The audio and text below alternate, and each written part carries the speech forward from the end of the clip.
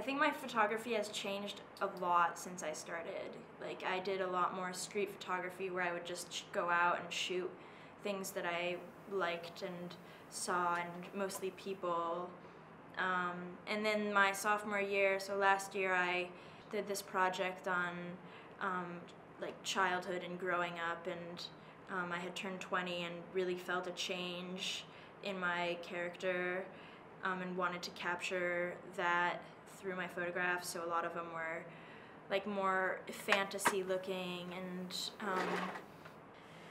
last semester I did a project on where I was in a relationship with a balloon, and it was about my lack of a relationship, and like need for that, and it was really intense, and I don't like to think about it that much or even want to show my photographs from it, but it happened. I don't know, I have been really struggling with like being in a relationship or being intimate with someone, and I noticed like how I collect things. So even when I'm shooting, I tend to like see the same things, and when I see something, I like keep repeating it. Like, so I collect all these things, and I collected all these images of balloons and was kind of like, oh, balloons are fun.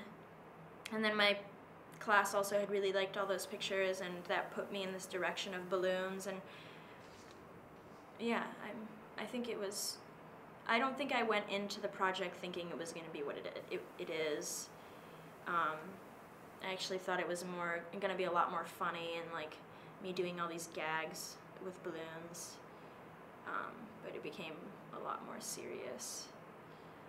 Which is, I think, a lot of the time with my work, or maybe even with a lot of other people's work, it's just kind of as you do something, it leads to what is actually going on in your life.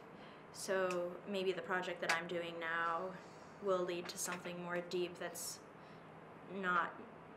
I don't know about yet.